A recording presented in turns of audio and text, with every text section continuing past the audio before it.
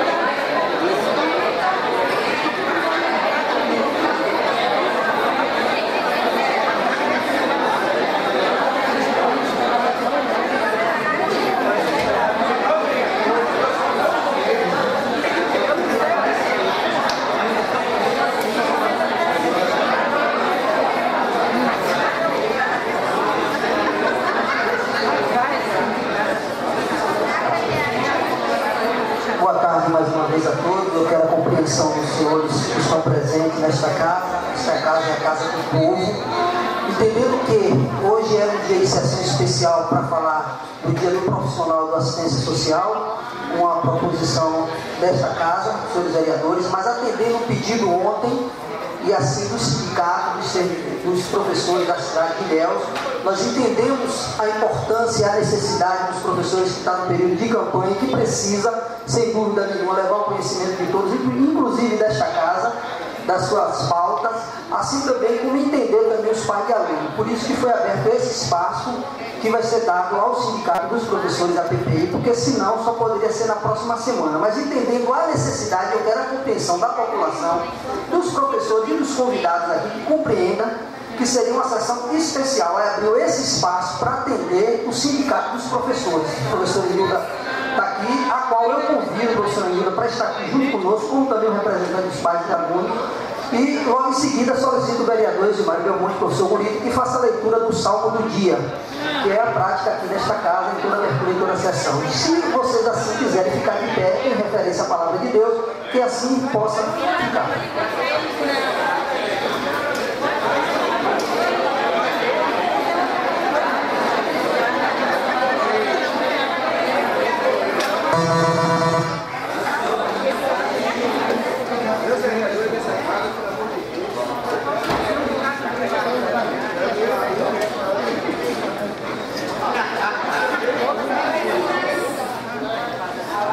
Esperei no Senhor com toda a confiança.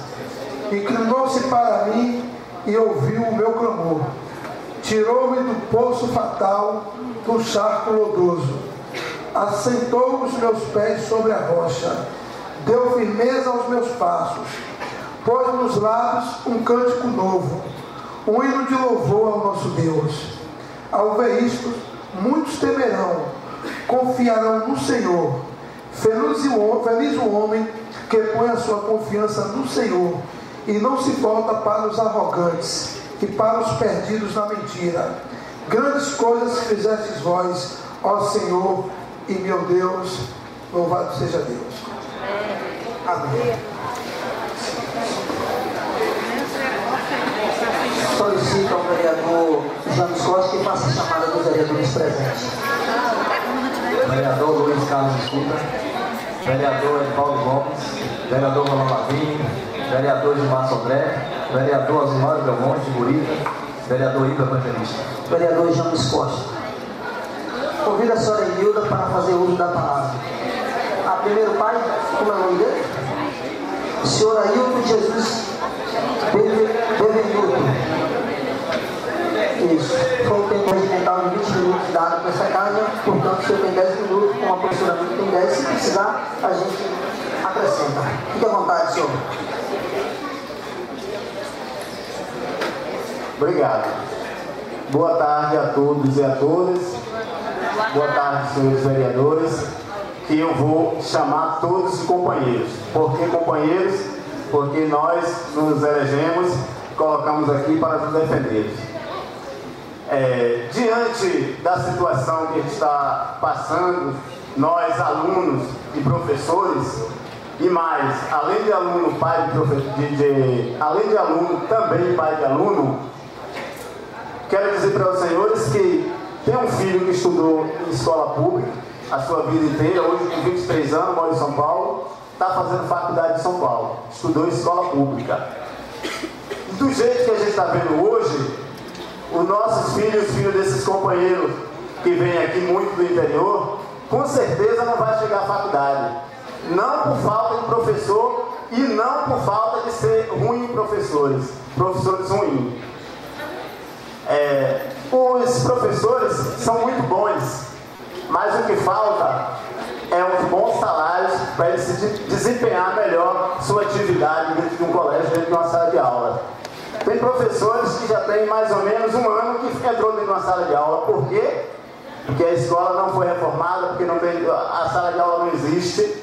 Então isso é uma vergonha, não para os vereadores, mas para a gente que votamos, para a gente que elegemos, para a gente que demos o nosso voto como um passo, uma segurança para o prefeito e para o vereador nos defender, e hoje a gente baixa a cabeça e se sente entristecido e envergonhados. Porque a gente temos vergonha de votar em quem a gente precisa defender e na verdade não nos defende.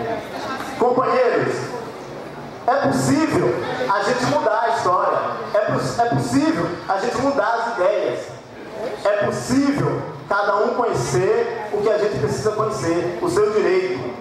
Todos nós temos direito, todos nós sabemos os nossos direitos e deveres, mesmo aquele que é analfabeto igualmente a mim. Estou dizendo que sou analfabeto porque aqui no nosso país, inclusive na nossa Bahia, quem tem até a 8ª série é analfabeto e não consegue nem ter um trabalho bom, inclusive na prefeitura. E para ter um trabalho você precisa fazer um concurso, e muitos com 8ª série não conseguem fazer um concurso. Sabe por quê? Porque a gente tem aí um ensino que se diz que é o ensino que você estuda 2 séries, e eu faço isso, e você é obrigado a passar da 1ª, 2ª, 3ª, 4ª, 5ª, e você faz a 8ª ainda na 1ª série ou na 2ª série. Não é porque os professores são ruins, volto a repetir, é porque o governo quer que acelere tudo, e nós ficamos a vida inteira sem aprender, porque quanto mais a gente não saber falar, quanto mais a gente não saber defender o nosso direito, muito bate palma.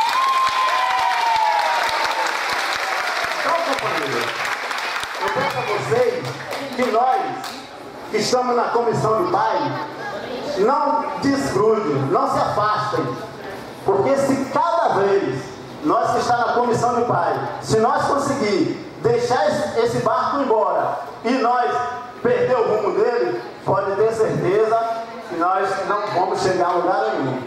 Então, a partir de hoje, pessoal, pela primeira vez que nós estamos aqui nessa casa defendendo o nosso direito, vamos vir a 2ª vez, vamos vir a 3ª vez e vamos vir quantas vezes precisar. Porque é impossível. Eu estudei um mês o ano passado. Um mês. E estou até hoje sem ir para a escola. Moro no Retiro, 4 quilômetros da sala de aula. Não é por falta de escola no Retiro, não. O Retiro tem escola. Mas não coloca um professor para ensinar a gente lá. A gente tem que sair do Retiro para ir para a Ponta da Tulha. Mas não coloca o ônibus que está preso no Maio Pessoa, porque a gente não sabe. Por falta de verba? Não. Porque o governo federal manda verba todo mês para o professor e para a unidade de ensino fundamental. Então, pessoal, mais uma vez volto a dizer, vamos se unir. Sem união, jamais chegamos a algum lugar. Nós nos unimos para colocar no poder quem nós quisermos. Aí alguém vai dizer para mim, aí eu não votei, mas somos culpados. Eu também não votei não, mas sou culpado. Porque não desenvolvemos a campanha que a gente devia desenvolver, cada um nas suas comunidades. Se nós pensarmos que cada um de nós podemos brigar dentro da nossa comunidade, podemos dizer a cada um da nossa comunidade que um dia um filho meu ou um filho seu vai poder estar aqui? Muita gente vai dizer, mas esse cara está ficando louco. Só quem pode chegar lá é o cara que é lá de Léo, é o doutor, é o advogado. Não, eu sou trabalhador rural, ainda me sinto trabalhador rural. Estou aqui para me defender, para defender os nossos companheiros e dizer, não é só filho de doutor que pode chegar aqui ou numa prefeitura, ou chegar a deputado, ou quem sabe até presidente. Não, nós também podemos. Agora, para isso, precisamos defender o nosso direito. Precisamos também ter uma boa escola. Porque se nós não tivermos uma boa escola, para onde a gente vai? Para lugar nenhum. Então, pessoal, moro no Retiro. Estou aqui também falando em nome de outra comunidade carente que está lá precisando, que o ônibus não consegue chegar, principalmente quando chove, a Lagoa Encantada. Tem um barco lá para atravessar o aluno, mas não tem um barqueiro para buscar. Como é que o aluno vai chegar à sala de aula? Ele vai atravessar a Lagoa Encantada andando. Porque também não é qualquer pessoa que... As pessoas também, nós temos que vir para aqui, temos que se defender também. Não vamos também colocar a pessoa irresponsável para poder guiar um barco, porque lá está a vida do filho dos nossos companheiros. Então, companheiros, mais uma vez eu reforço. Pelo amor de Deus, não vamos deixar isso acabar aqui não. Não vamos deixar esse negócio parar aqui não.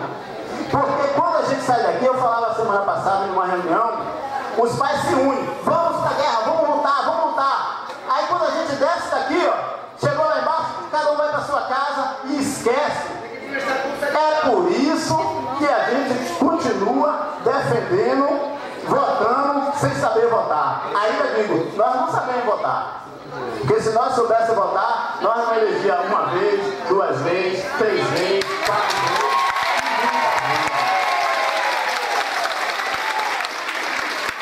E digo, lá no Retiro passa vereadores. E passa muitos. E passa muitos. Principalmente de 4 em 4 anos. Sabe por quê? São os copas do mundo. Vão buscar o voto.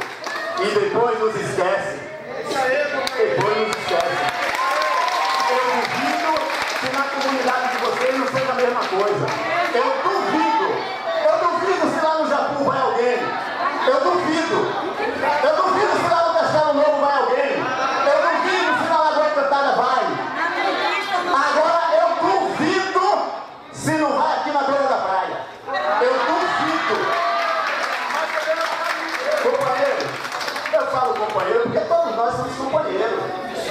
Todos nós aqui somos lutadores, somos guerreiros, somos batalhadores, somos lutadores, somos trabalhadores. Por que nós somos companheiros? Então todos nós somos companheiros. Meu pai trabalhou 65 anos para ser aposentado. 65 anos. Hoje ele vive com um salário de R$700. Aí tem gente que diz assim, ó, mas o salário dá para sobreviver. Beleza, dá para sobreviver. Agora tem muitos que se tiver R$3.000 não sobrevive. Agora o professor, ele pode sair daqui de Ilhéus, ir lá pro Retiro, passar um inferno que a gente passa lá, me desculpe, para receber o teto do salário. Não estão querendo pagar o teto do salário, que é para poder dar uma vida melhor para o professor. Porque se o professor receber o teto dele, que é dado pelo governo federal, e eu acho que aqui eu tenho uma